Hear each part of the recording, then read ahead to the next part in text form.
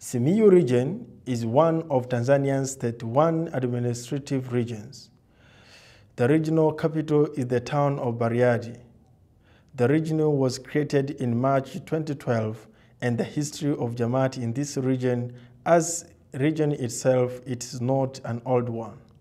By the grace of Allah, Jamaat Ahmadiyya Tanzania had the privilege to open 2 new mosques, 1 mission house and a new water pump as a service to mankind.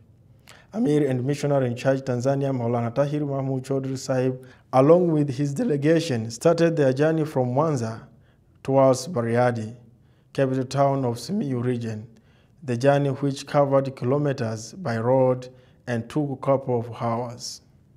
The next day witnessed a range of programs in various parts of Simiyu region.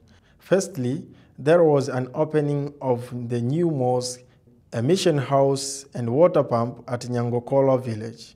Amir and Missionary in Charge Sahib arrived in Nyangokola village and opened the Masjid Baitul Hadi and led silent prayers which followed by brief ceremony.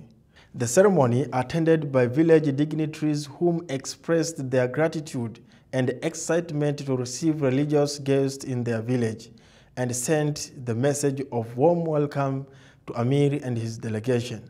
Moreover, the ceremony was preceded traditionally. Afterwards, the opening of the mission house and water pump took place. Rabbana taqabbal minna innaka anta sami'un alim. After the successful program in Nyangokola village, the convoy proceeded to Mokoli, another part of Simiyu region in Meatu district. The convoy received an enthusiastic and warm welcoming from hosts.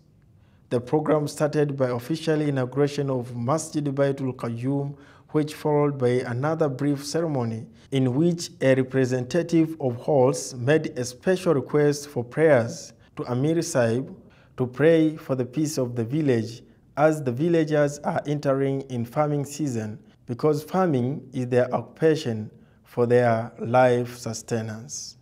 In both events, Amir and Missionary in Charge Sahib emphasized greatly to the new converted members to act upon the teachings of Islam and the other villagers to act according to the teachings of their religions, because ultimately result by doing that will attract blessings from Allah and sustain peace among the society.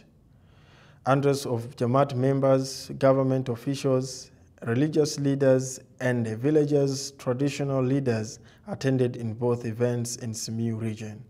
Reporting from Amrabed Studios, Tanzania, MTA News.